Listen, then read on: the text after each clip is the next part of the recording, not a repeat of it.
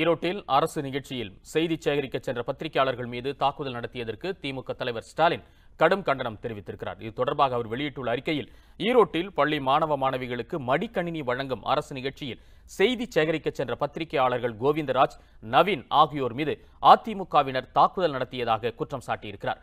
மாணவர்களுக்கு முறையாக மடிக்கணினி வழங்குவதற்கு பதிலாக செய்தி சேகரிக்க சென்ற பத்திரிகையாளர்களை கடுமையாக தாக்கியது அநாகரிகமானது என்றும் அவர் கூறினார். சமீப காலமாக போராட்ட செய்திகளை சேகரிக்க செல்லும் பத்திரிகையாளர்களை அதிமுகவினர் தாக்குவதும், அந்த தாக்குதலை காவல்துறை அதிகாரிகள் அனுமதிக்கும் வகையில் கைகட்டி வேடிக்கை பார்ப்பதும் தொடர்கதையாகி வருவதாகவும் ஸ்டாலின் கடும் விமர்சனம் செய்தார்.